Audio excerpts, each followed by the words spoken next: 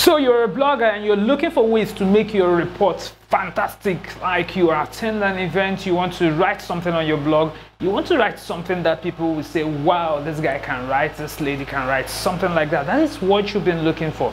Search no more, because today I'm going to teach you a very cool and easy way to write your report and make sure it reflects just every single thing about the event.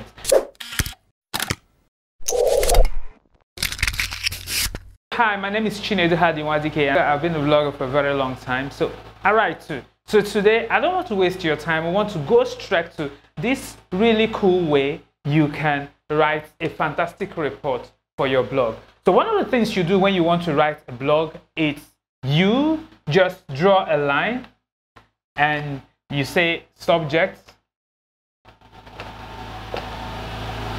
and you have your 5 W's and H, like they do in journalism. You have your who, what, where, when,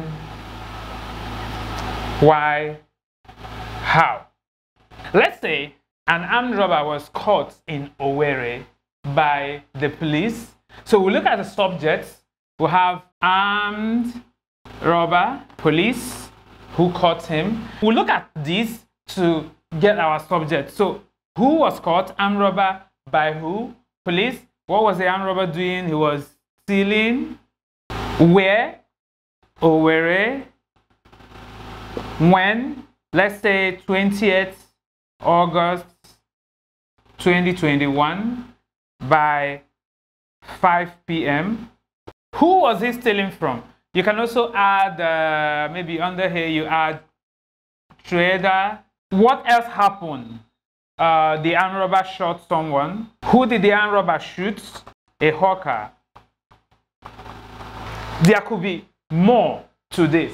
So when you look at every single person here, the armed robber, when the armed robber was caught, what did the armed robber say? You state it down, you notice, you keep making your points on your jotter to say, this is what this person said. The police that caught the armed robber, what did the police say?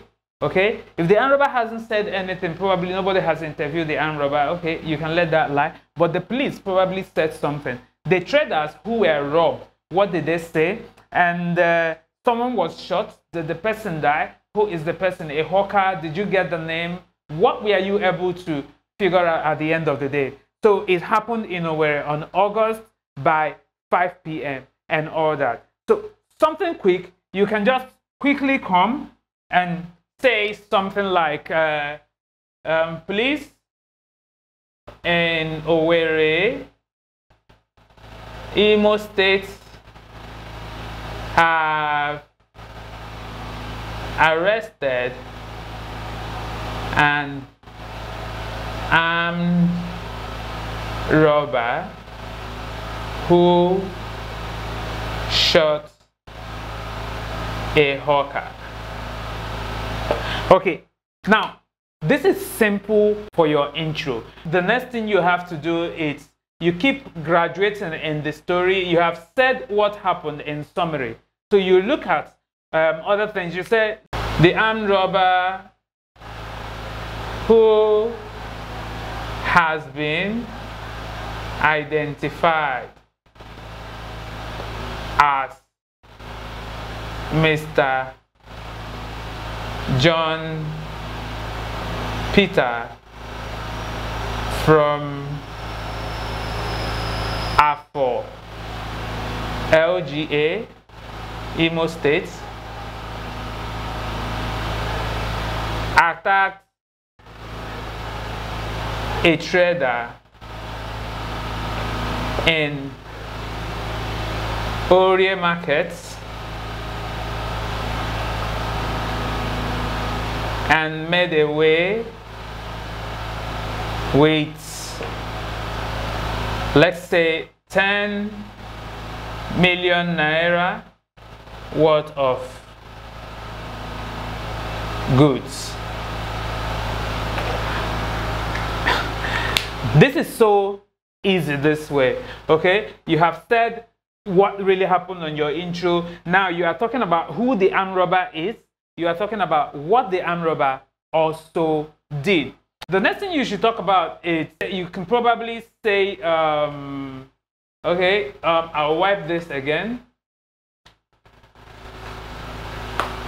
You can probably say the crime which took place on this saw the armed robber release random shots which hit a hawker.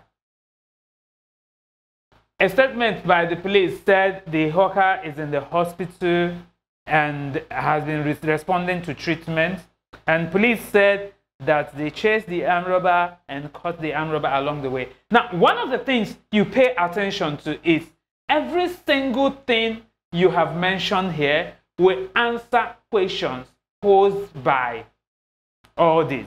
So when you talk about number one, armed robber, who is he? Peter John. What did he do? Robbed a trader, and you keep going. Where? In Owerri. So at Orie Market, when you stated it there, why? Probably if the armed robber was interviewed, normally you will get, it was my first time. So how? You could say maybe he came to the shop posing as a customer before showing the owner of the shop he's gone. You just say something. And when you say the police, what did the police do? They arrested this guy. Where? What did the police say? All those things, because most times the traders will have their own say. So you mentioned the traders. Who is the trader? You get a name and all that. By the time you write something that answers all these questions for all your subjects, you have written a fantastic report. And you talk about quotes, probably what the police say, you could add something and probably end with the police report said. Or if you actually spoke with the police officer, you can now quote the police officer's name and say the police officer said. But if it's a press release like they normally do in this part of the world, one of the things you do is you say the police report said. So this is quite important when you're writing a report, because most of the times you see people writing reports on their blog, it looks like they're writing something for their Facebook followers, something that is not well written, and you read something, you ask a lot of questions. Whatever report you're writing should answer a lot of questions. If they're not answering all the questions, then your report is not comprehensive. And mind you, when you're writing reports, understand that everybody is not a professor, so you keep it simple. Use simple words anyone can understand, and also, if possible, avoid making it very long. The shorter your sentence, the better. You make it short and make sure it reflects everything, and it will surely be a fantastic one. So get back to me if you feel you need more help on this, and I will surely, help you write fantastic reports. Thank you so much.